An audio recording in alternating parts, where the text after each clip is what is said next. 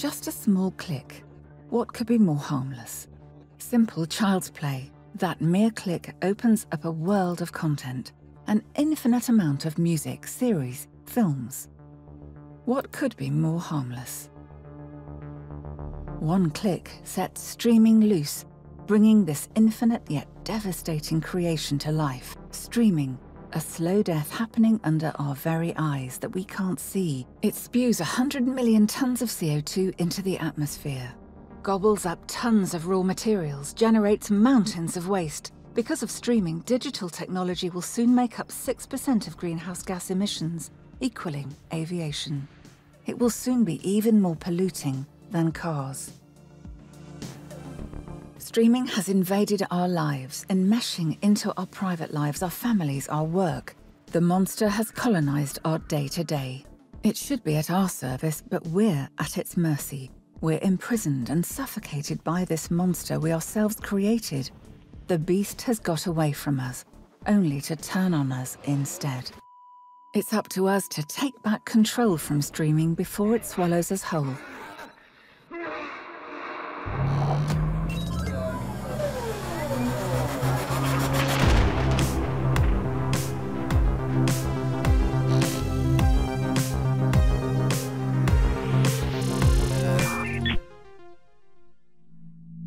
In 2025, 181 zettabytes of data will have been exchanged on the internet. That's 181,000 billion bytes. Is that meaningless to you? That's only natural. Such a level of traffic exceeds comprehension. And to think back when it all began, every byte mattered. Streaming was a rare and reasonable thing. The history of streaming is a success story cast in the American mold.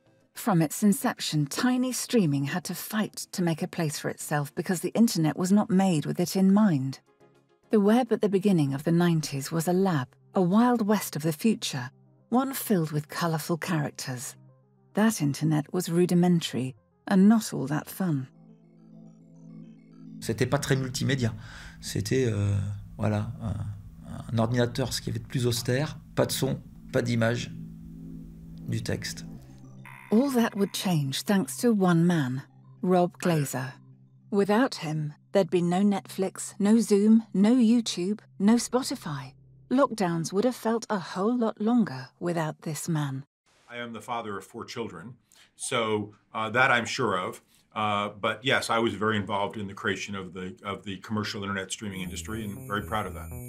Rob is a Microsoft engineer. In the spring of 1993, he attended a conference organized by Mitch Caper, one of the pioneers of the internet. So I'm at this meeting, and one of Mitch's colleagues, a guy named Dave Farber, who is really one of the fathers of the internet for real, he's one of the originators of the technology that led to the internet, he says, hey, everybody, you want to see this Mosaic thing? So I saw this browser that would allow you to see websites on the internet. One of the innovations that they had created was they had the ability to have still pictures in the browser pages, so it would be text and still pictures. And my immediate reaction was, this is the future. And so I immediately had the thought, what if we can add audio and video to that experience as well? So that was where I got the inspiration to create what became the streaming industry. At the same time as the internet, another network came into existence. Its name was IPCC, and it published its first report in 1990, putting forth a hypothesis. What if human activity was causing the planet to warm up? Et le réchauffement de la Terre, même si certains n'osent pas s'en plaindre, risque d'avoir des conséquences dramatiques d'ici la fin du siècle. Rob and his geek friends don't care. Who could predict that their creature would make up 82% of online traffic 30 years on, making it the main source of digital pollution? At that time, streaming was nothing but a business opportunity that needed to be brought to life. And this was in 1995, is that the internet was still, in many cases, being experienced over very narrow pipes.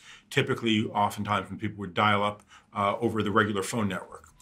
The internet wasn't a pollutant yet. The web had been grafted onto the extant telephone network, the good old-fashioned copper that was already in place. No need to run cables or install new relays, no pollution. Everything was already in place. It was, however, slow, very slow.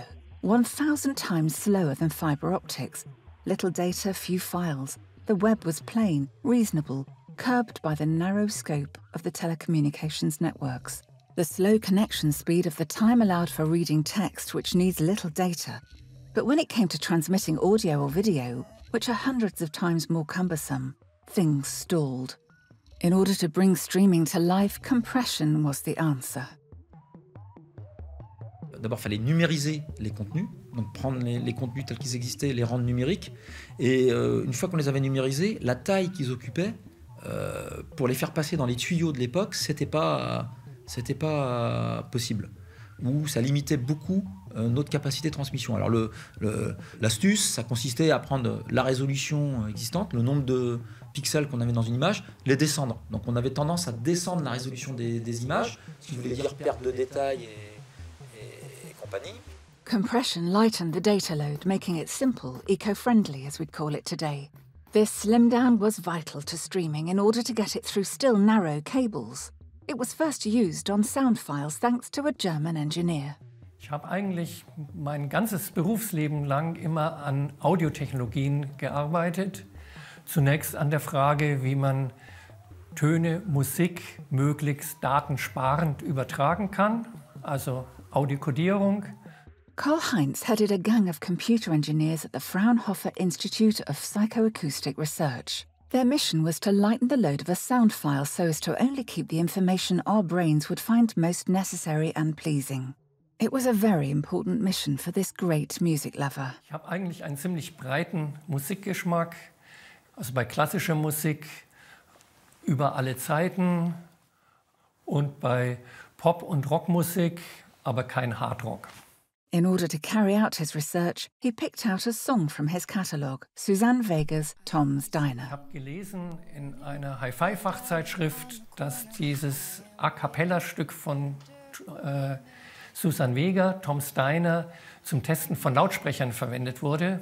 Und dann habe ich gedacht, ja, schauen wir mal, wie das klingt über dieses Vorgängerverfahren zu MP3. Und es klang schauderhaft.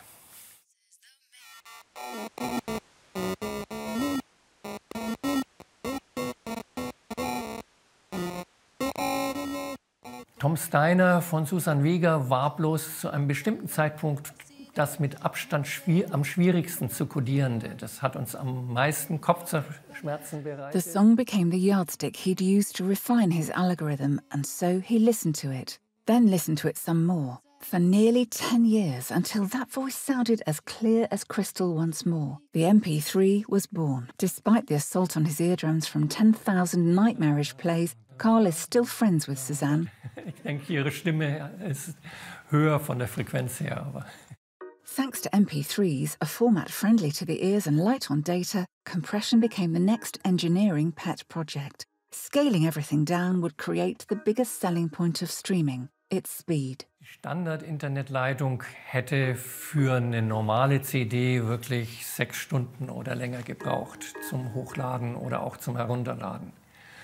Und mit unserer Technik war das eben dann ein Faktor 10, was immer noch lang war, aber doch viel schneller als vorher möglich. The race for speed was on. The internet was going turbo, and that was just the beginning. Audio had paved the way.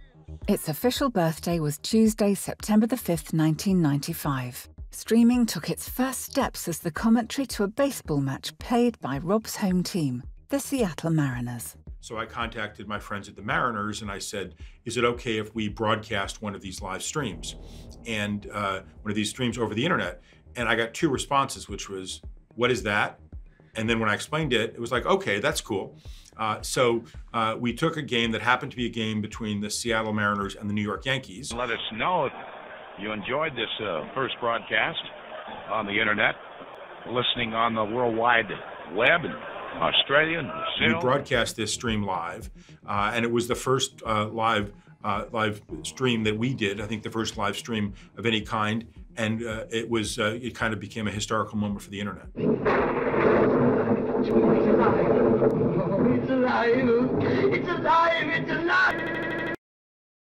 We had tested it and we were pretty sure it worked, but baseball games are long. They run about 3 hours.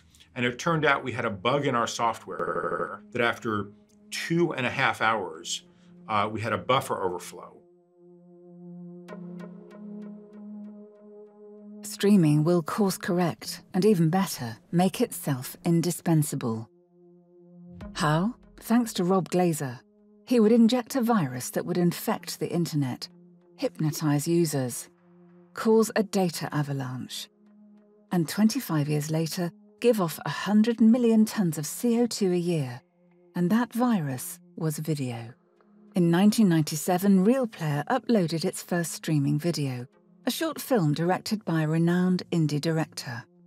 So we went to the film director Spike Lee and made an arrangement with him when we were going to launch Real Video, which was in February of 1997. So I met with Spike, who's a very brilliant but also independent-minded person, and asked him, you know, would he consider making these short videos? And he said yes, and we said, you shoot whatever you want. The third film, you meet a young genius, Savian Glover, star and choreographer of Bring the Funk, Bring the Noise. When he said he wanted to interview Savian Glover, I thought, oh, okay, that will be interesting. I'm sure he's a very smart, creative guy. But what he does is tap dancing. I hear a tune in my head, you know what I'm saying, I try to produce it through my feet. You know, like,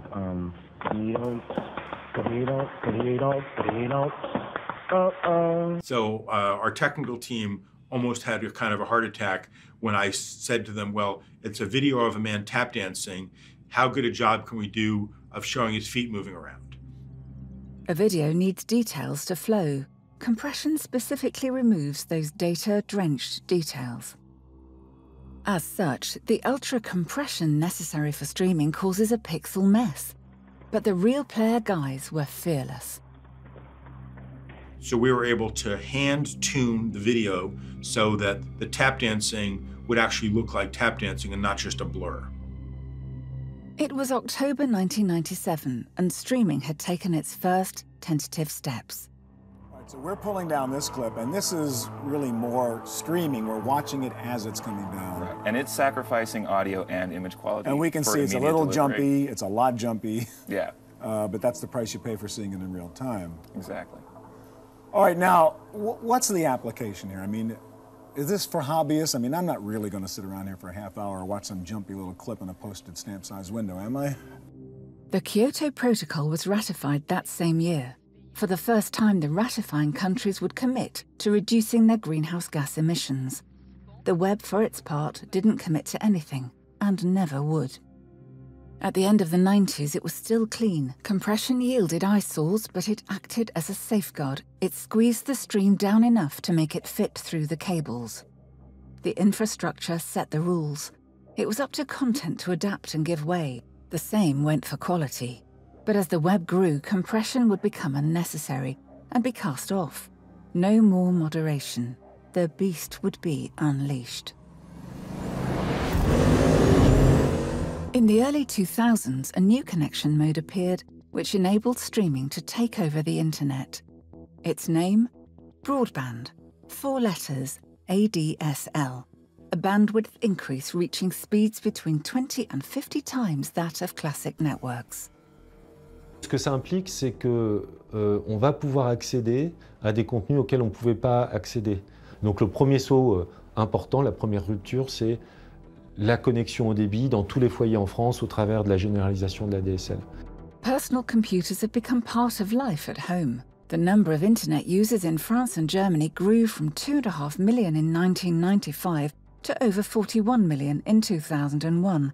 Month after month, website after website, internet started to bloom. The web became sexy. Society as a whole leapt onto this new bandwagon head first, with its eyes closed, scarcely able to keep pace with its rapid changes. Broadband was the magic thing that took streaming from audio and short videos and small videos to something that could be broadcast quality and even high definition quality. And so the rise of broadband, which was kind of a step-by-step process. It wasn't like 1 year all of a sudden there was broadband.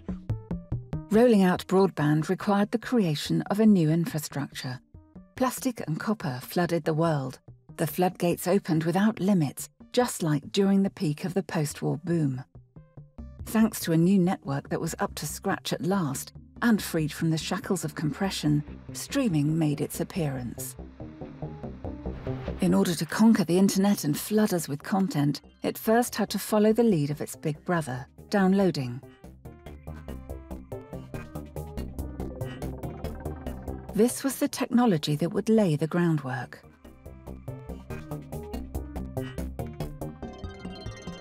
de la fin des années 90 jusqu'au milieu des années 2000, en gros, voire même à la fin des années 2000, hein, pour le grand public, c'est le téléchargement qui est le roi. Parce que ça marche bien, technologiquement c'est pertinent avec la bande passante du moment, et tout le monde comprend comment ça fonctionne. Streaming requires data to be read in real time, so an uninterrupted connection is imperative. The issue was that whilst ADSL was initially fast and furious, it was unstable. Playback was sometimes choppy, which spoiled the mood. Downloading a film or song means seeing it transported peer-to-peer in its entirety from one computer to another. It may take a long time, but the file will certainly get there.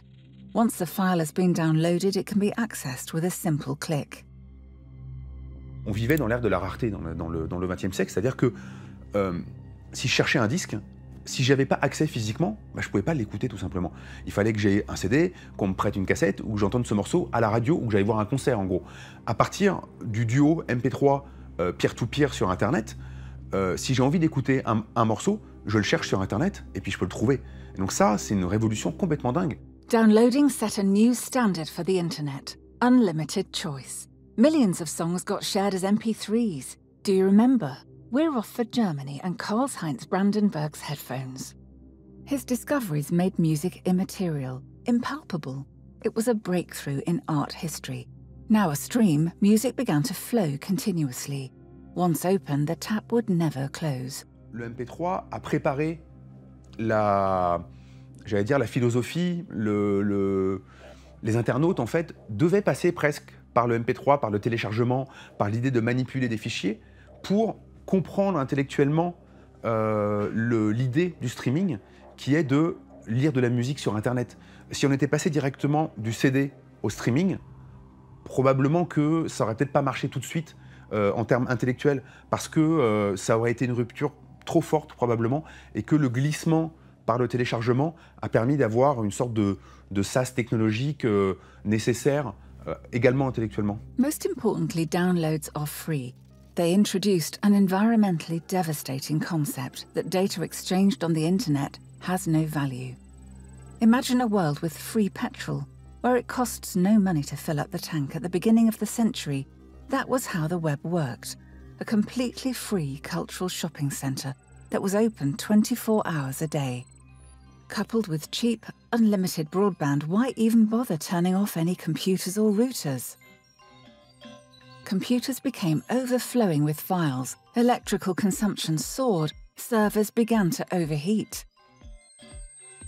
Worried environmentalists were not the first to bay for download blood. The first parties to speak out and make their voices heard were copyright protectors.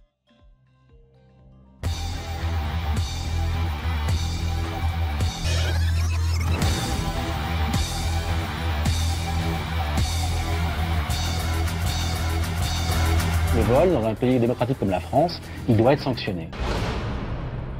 Studios and record labels would put an end to downloading and turn streaming into their life preserver by adopting a paid, legal offering. With downloading, files land on a user's computer, which is their physical property. The record label loses complete control over its songs. The user can keep sharing the file forever. A song that's streamed only passes through the user's computer, as though it were let. It's not owned. As soon as it's been consumed, it disappears.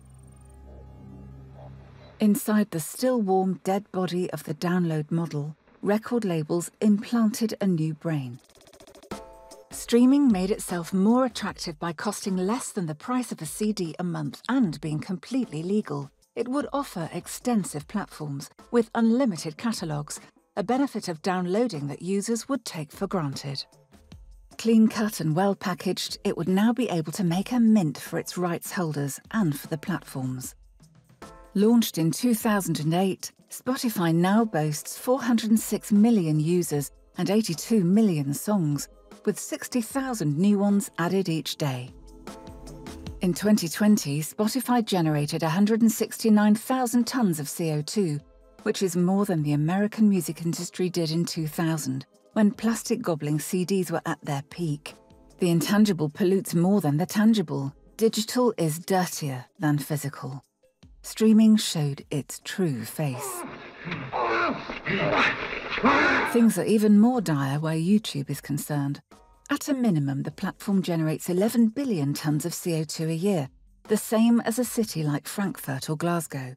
And to think it all started in front of friendly elephants. All right, so here we are in front of the elephants. Cool thing about these guys is that they have really long trunks, and that's cool. And that's pretty much all there is to say. This was the first video posted on the site on April the 24th, 2005. It was filmed at San Diego Zoo, like an ode to the biodiversity YouTube would help cause to disappear. The young man on screen is Jawed Karim. Behind the camera is Chad Hurley, with assistance from Steve Chan. The three young geeks founded the website, which they launched from a garage. They perfected real-time video reading technology, destined for wider audiences. Their discovery attracted Silicon Valley investors. YouTube did a great job of making uploading easy. But the problem with making uploading easy is, therefore, a lot of people are going to upload stuff they don't have the rights to upload. Users got something free and easy that worked, a popularity built on the same scaffolding as downloading. YouTube, c'est fondamentalement une plateforme de streaming, et c'est fondamentalement une plateforme de streaming pirate. C'est ça qui est... En fait, on l'oublie et on ne le rappelle pas. YouTube est une plateforme pirate, c'est-à-dire que personne n'a le droit de diffuser de la musique à tout le monde sur YouTube, comme personne n'avait le droit de le faire sur Napster, sur LimeWire, sur Emule. In the case of YouTube, it was uploaded illegally, but then it was streaming, so you had the real-time benefit. But a lot of the content that was on YouTube was not licensed, but the rights holders, were trying to figure out how to deal with it, and YouTube found almost like a hole in the universe to escape through. YouTube brought streaming into the mainstream. Pirated but tolerated content living next to lucrative legal videos. Streaming was a two-pronged attack, a double offering that swept everything from its path. YouTube est devenu la porte d'entrée du quotidien. C'est là où on va regarder les extraits des matchs de foot avec les buts, c'est là qu'on va regarder la vidéo qui a été envoyée par la petite sœur, etc. En fait, c'est là qu'on regarde le monde se faire. Streaming became enmeshed in our lives, turning into a monster. Nearly 6 billion videos are watched every day, 4 million a minute. Streaming is a deluge, a sweeping tide pulling us into its abyss. We binge on data and waste about as much. Removing the video whilst listening to a song could reduce CO2 emissions by 500,000 tonnes. Only YouTube makes turning off the video impossible. YouTube is after an ever-increasing audience and views. Where do we find the time to watch so many videos? The blame lies with this man and his little gadget that's seen 2 billion sales. He incited one of the most significant raw materials depletions in the modern age. Every once in a while, a revolutionary product comes along that changes everything. A widescreen iPod with touch controls, a revolutionary mobile phone, and a breakthrough internet communications device. And we are calling it iPhone. Its strength lay in how addictive its attractiveness and ease of use made it. It captured users' imaginations with its vision of a glossier future. That same year the iPhone was launched, the IPCC shared its fourth report. Just like Steve Jobs, the climate scientist talked about a revolution. One of a world in which climate change is indisputable and temperatures are set to rise between 2 and 4.5 degrees before 2100. It's not enough to stop Rob, Steve, and all of Silicon Valley, whose verve towards the creature was undimmed. And when you combine with the fact that the mobile networks were starting to go to 3G and then to 4G and now beyond, that you could get good quality audio and then good quality video on your phone without being connected to broadband. So that revolution obviously took the internet from everyone's PC to everyone's pocket. So it made it so much bigger in so many ways, including streaming. Smartphones had released the monster from its cave. Streaming has colonized the smallest aspects of our existence. Et en fait, ce qui est intéressant, c'est que les courbes d'utilisation du streaming suivent exactement les courbes de déploiement de la 3G et des abonnements 3G et les courbes de pénétration aussi des smartphones. En fait, les trois courbes sont super similaires parce que les trois technologies vont vraiment de pair. Et il faut attendre 2015-2018. C'est pas pour rien que c'est pendant ces années-là que le streaming devient grand public. C'est juste que la technologie est mûre, tout le monde a un smartphone dans la poche et il n'y a plus qu'un. At the start of the 2020s, streaming achieved its dream, becoming the dominant technology. The adoption of fibre optic broadband solidified its triumph, heralding a new service, video on demand, through platforms like Netflix or Amazon Prime. Streaming has replaced movie theatres and televisions. It's invaded our living rooms and become a new family member. It's taken over culture. This sharp technological turn was made possible by the benefits of streaming. Connected, super fast and unlimited. It's the triumphant symbol of our times. But the cost of its success is striking. It seized 80% of all bandwidth and spews 100 million tons of CO2 a year, as much as the Czech Republic. And it's gaining momentum. The amount of pornography streamed in 2022 is set to release 80 million tons of CO2, an output equal to Belgium's. In 2025, digital will contribute to 6% of all emissions, nearly as much as cars. Unlike all other forms of pollution, this one can't be seen. Alors quand on fait du streaming, en fait, qu'est-ce qui se passe? On récupère des données en temps réel, ou quasi réel, qui viennent d'un endroit distant. Ces données, elles ne circulent pas dans l'air, en fait. Elles ont besoin d'un support physique pour circuler. On a un peu une espèce de pensée magique autour du fait que le numérique, c'est virtuel. D'ailleurs, il y a tout un tas de mots, hein, il y a tout un vocabulaire qui est associé à ça, qui nous laisse dans cette pensée. Il y a le mot virtuel, il y a le mot cloud, par exemple, hein, qui nous donne l'image du nuage tout blanc, tout pur. This cloud isn't made up of small water particles. It's made up of millions of kilometers of cables, relays, computers, and each of them stuffed full of metals and plastic.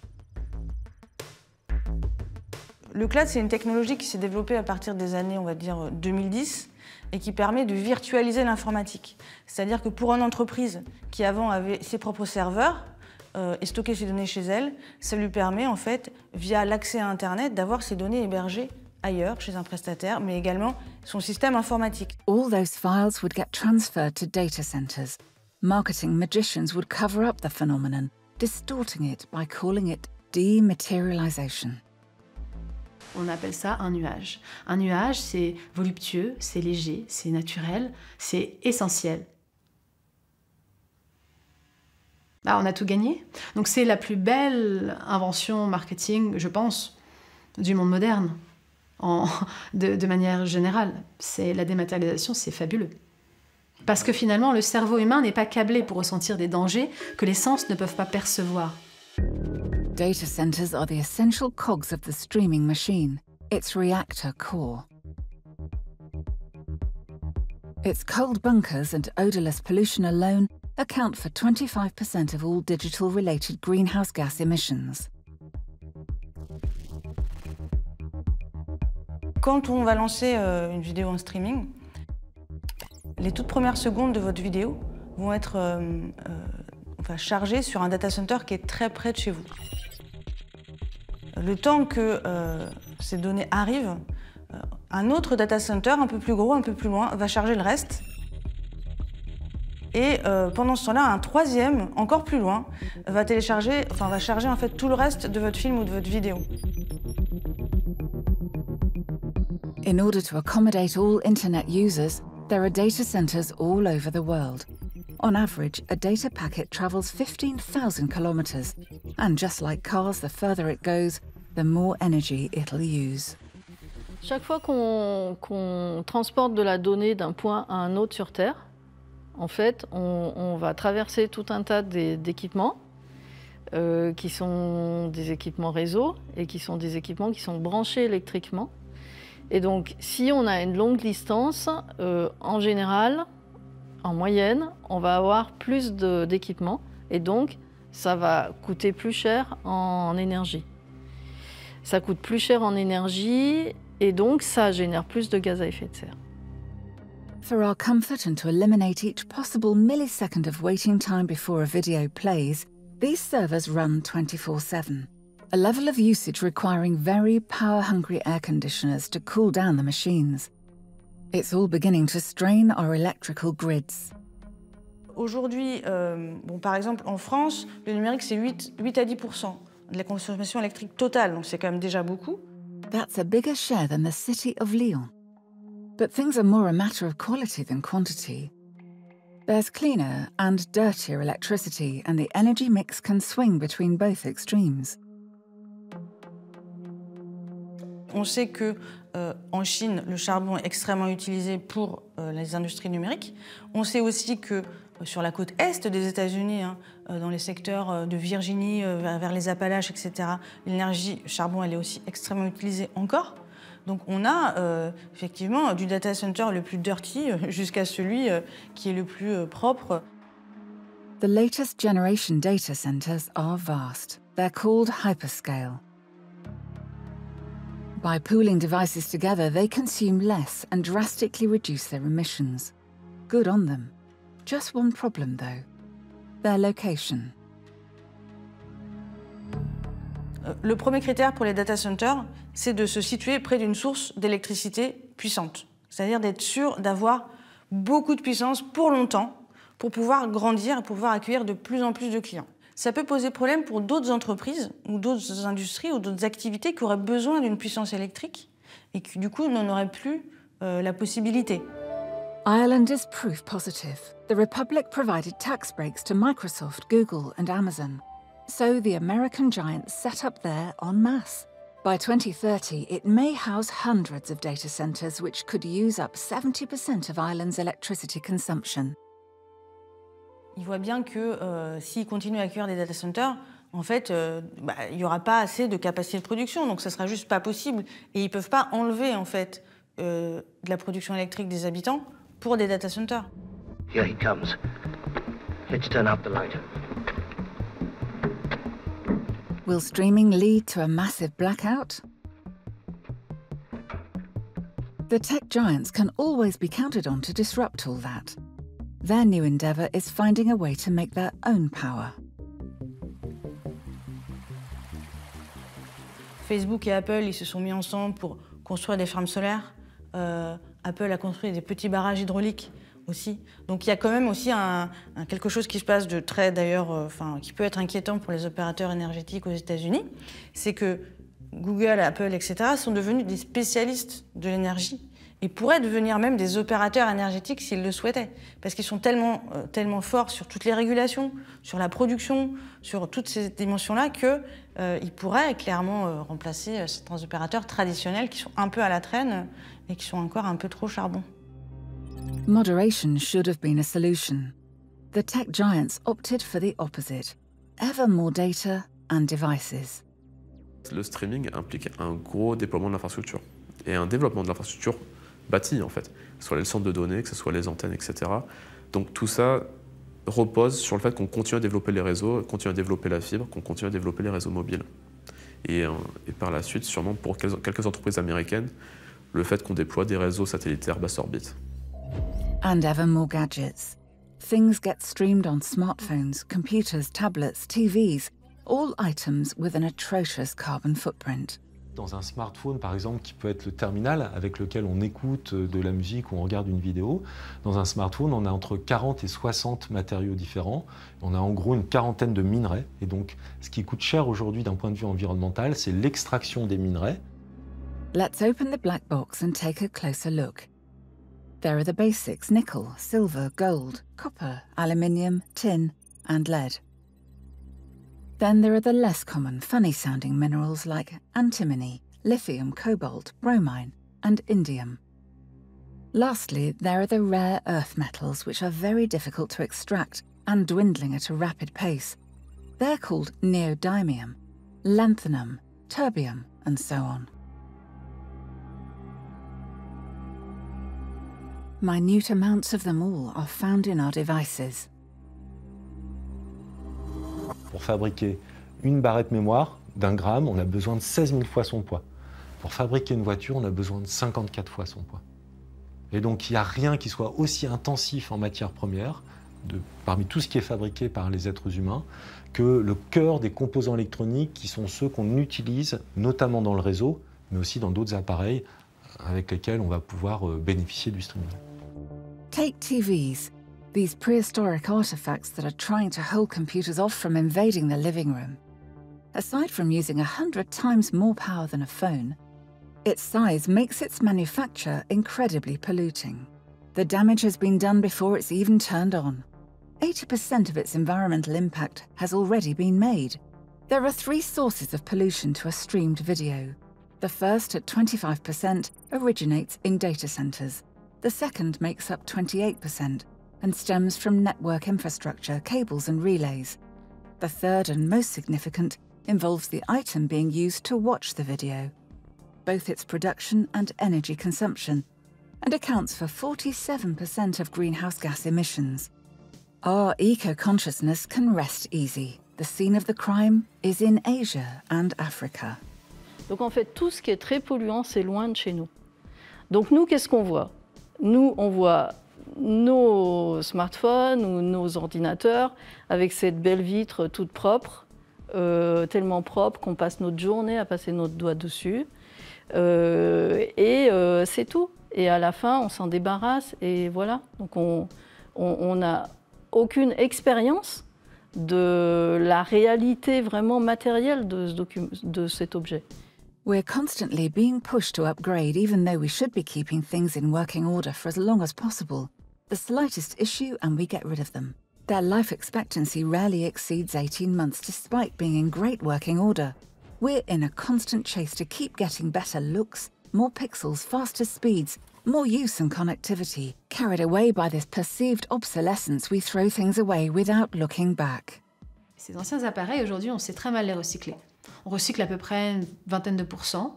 Et sur les métaux rares en eux-mêmes, c'est à peu près 1%. C'est très difficile de recycler des métaux rares. Si je vous donne un exemple, c'est comme une miche de pain.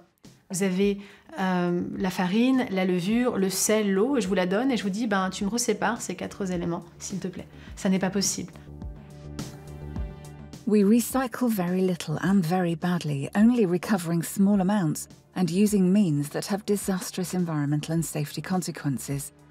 With each technological breakthrough, history repeats itself. When 3G appeared, all the phones on the market had to be replaced to adapt to the new norm. Same thing for 4G and all future iterations.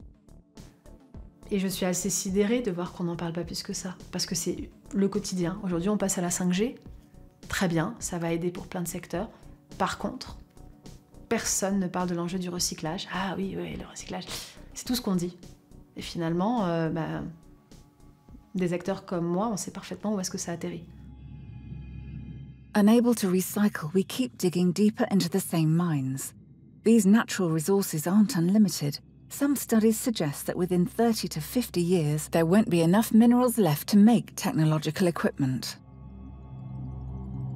On a un usage totalement immodéré du numérique, sans limite. Et donc pour cette dernière nuit d'ivresse numérique, d'une certaine façon, eh bien, nous sommes en train d'handicaper la capacité de nos enfants ou des générations à venir à utiliser elles aussi le numérique, puisque c'est une ressource critique, non renouvelable, donc en quantité finie.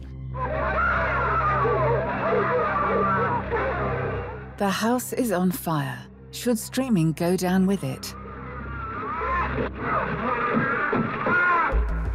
Streaming deserves to be followed because it's not a simple technology.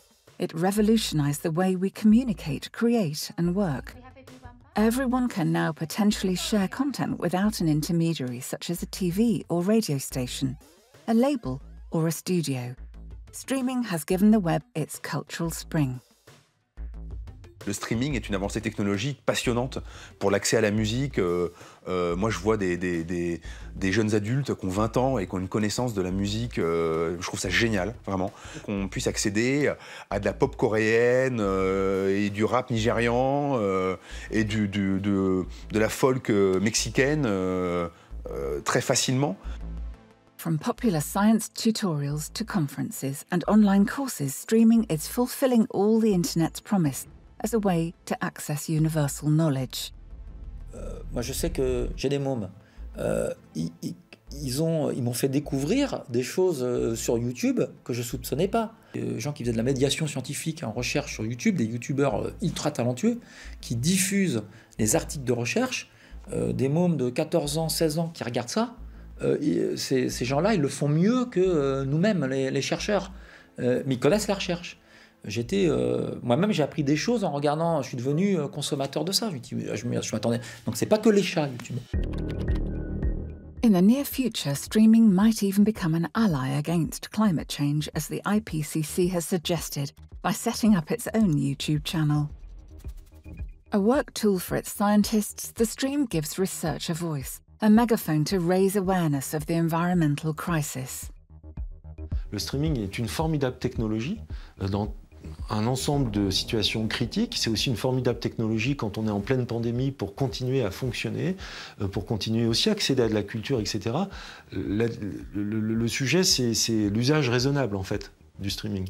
C'est ça, le sujet. Streaming is necessary, so it has to go green. How can it be tamed? Sit down. No part of our existence comes without a carbon footprint. Housing, clothes, food, transportation, all these sectors are looking to boost their environmental efficiency. Streaming, like the rest of the digital realm, is breaking from this new norm. We're burning data hand over fist.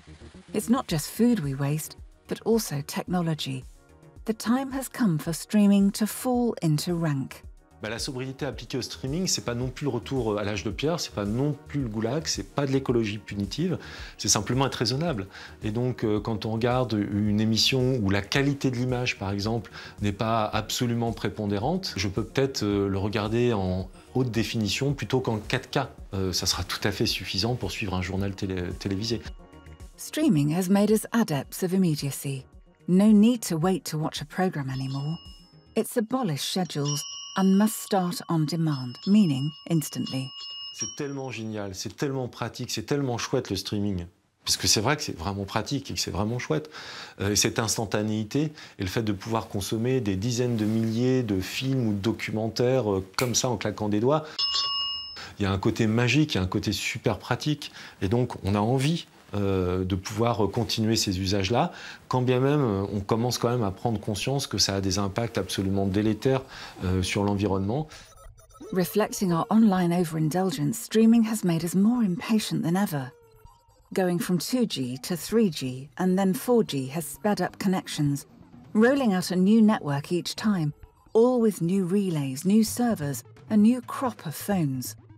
We're destroying the planet to earn a few milliseconds.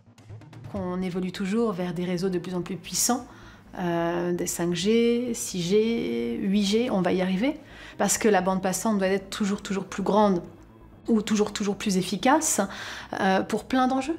Parce qu'on est dans l'ère de l'instantanéité, on est dans la tyrannie du maintenant, tout de suite, et qu'on veut effacer toute l'expérience nécessaire de la frustration, de l'attente, de l'ennui.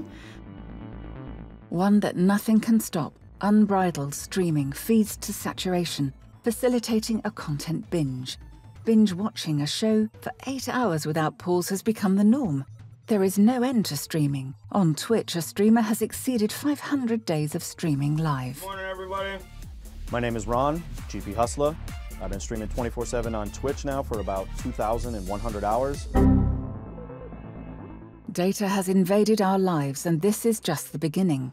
The metaverse promises a parallel, immersive virtual universe in the near future. Everyone will perform as an avatar or hologram to play, work, talk, learn. In such an all-digital universe, streaming will be king, capping off its conquest of our very existence. From a simple tool to access cultural content, streaming has become a means of social interaction. First, the feeling of presence. This is the defining quality of the metaverse. You're going to really feel like you're there with other people. You'll see their facial expressions, you'll see their body language, maybe figure out if they're actually holding a winning hand. In the metaverse, streaming will be as vital as breathing and its carbon footprint incalculable. The lack of transparency on all the stakeholders' part is to blame. One thing's for certain, the gush of data is enormous. Aujourd'hui, on pourrait dire qu'au niveau du numérique, on se situe comme avant le choc pétrolier des années 70, quand on a eu en gros une hausse très importante des prix et que tout le monde s'est rendu compte qu'il fallait changer de modèle. Sur la data, elle semble gratuite, infinie. On ne se rend pas compte de l'impact que ça a. On est complètement captif de toutes ces données. Donc on est dans un système aussi de plus en plus complexe de gestion de tout par la donnée. Et on n'a pas effectivement encore vécu de choc numérique qui permettrait peut-être de se dire changeons de méthode. Streaming needs to move in a new direction, adopt a more economical model where data is neither free nor unlimited, and put an end to this image of digital as intangible. Ça fait 30 ans qu'on nous fait croire que ça n'a pas d'impact en fait. Et comme n'importe quelle industrie, ça a un impact. Et du coup, comme n'importe quelle industrie, il faut aussi le réguler, il faut aussi le maîtriser, il faut le faire entrer dans un cadre dans lequel c'est soutenable. At a time when every degree counts, when citizens are being called upon to reduce their carbon footprint, digital actors keep moving forward like climate change didn't exist. Blinded by its own growth, streaming keeps growing without minding its own pollution.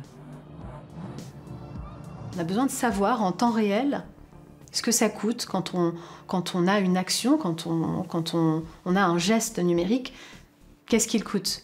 Ce genre de connaissances va être indispensable si on veut arriver à des neutralités carbone dont on parle, si on veut arriver à la protection de l'environnement et à respecter les recommandations du GIEC, il va falloir qu'on en passe par cette éducation et par cette capacité outillée des citoyens à savoir exactement ce qu'ils sont en train de faire et l'incidence que ça a. As with banning straws or plastic bags, small gestures can do the planet a world of good. Were you thinking of using 4G at full speed? It's better to opt for Wi-Fi, which uses 3 times less energy. Rather than streaming movies and series on public transportation, download them ahead of time. In a video call, be aware that filters like blurred backgrounds or cat's ears use up a lot of data and aren't a requirement. If you can do away with a video, so much the better. But above all else, take care of your devices, don't bin them. If you want an upgrade, get something that can be repaired. And if you're a film buff, why not switch to a projector? Le vidéoprojecteur sur la phase d'utilisation va consommer plus d'électricité, donc aura plus d'impacts environnementaux sur la phase d'utilisation. Mais sa fabrication est tellement moins impactante que celle d'un écran à diagonale identique qu'il vaut mieux utiliser un vidéoprojecteur. Donc. Our phones, tablets and computers are the largest sources of digital greenhouse gases. Their glossy good looks don't show it, but they're awful, energy-hungry polluters that we keep near and dear and upgrade as soon as we can. Il faut absolument réduire la consommation d'équipements, c'est sûr. Il faut que ça dure plus longtemps. On peut pas vivre dans un monde dans lequel des smartphones vont durer que 2 à 3 ans. C'est pas normal. Et utiliser des ressources pour faire ça, c'est quand même pas réfléchir sur ce qu'on aura disponible dans les prochaines années. How can they be kept longer when operating systems change all the time, making still functional devices obsolete? When compression algorithms require even more technologically advanced processors? When repairs on these highly sophisticated items cost about the same as a new device? It would require us to change our relationship with digital content, to decelerate, to give it its proper time and place, to give it a different purpose, less binging and more savoring. Comment faire durer un équipement? Qu'est-ce que ça veut dire pour l'ensemble de mes usages? Comment, en fait, je rentre dans une autre relation avec le numérique, avec l'écosystème numérique, dans le sens où un téléphone qui est moins puissant, tu développes moins d'usages, ou en cas, tu es moins sur ton téléphone. Parce qu'en fait, c'est plus lent, etc. Et finalement, tu te dis, bon, est-ce que j'ai besoin de tout faire par le numérique? In 2025, streaming will turn 30. That the same year the IPCC predicts we'll exceed the 1.5-degree temperature increase that means irreversible climate change. What if streaming could finally obey the IPCC? They're part of the same generation, and the age of 30 is the age of reason. If streaming won't regulate itself, it must be helped along and potentially set up a legal framework. There is no miracle cure. Clean streaming is first and foremost less streaming. At a time when the internet pollutes more than aviation, and soon more than cars, isn't it time for a digital detox? But asking today's internet users to be temperate is like asking a smoker to quit whilst leaving a carton of cigarettes in their living room. Moi, je ne crois pas vraiment à cette idée de dire aux gens faites attention, soyez responsables à votre consommation. Il faut plutôt poser la question aux entreprises et se poser la question à nous en tant que société. Qu'est-ce qu'on demande aux entreprises? Et il faut que les politiques se saisissent, je pense, du sujet pour voir voilà, qu'est-ce qu'on autorise, qu'est-ce qui est pertinent, qu'est-ce qui fonctionne bien technologiquement en termes, qu'est-ce qui est économe. Il y a plein de progrès possibles. Aujourd'hui, on ne les fait pas parce que la puissance informatique est tellement disponible et c'est pas cher qu'en fait, on n'a pas de raison de le faire, on va dire, au niveau du marché. Mais il y a plein d'options qui sont là, qui sont possibles, qui sont sous la main. Et le jour où ça deviendra soit rentable, soit vital, eh ben, elles seront là et elles seront prises en main, je pense. Technology is a mere tool at our service. It's up to us to put it in its place and align it to our needs. Not what's being sold to us, but what allows us to maintain a balance of our resources and that delicious pleasure of the click. Will you play with me?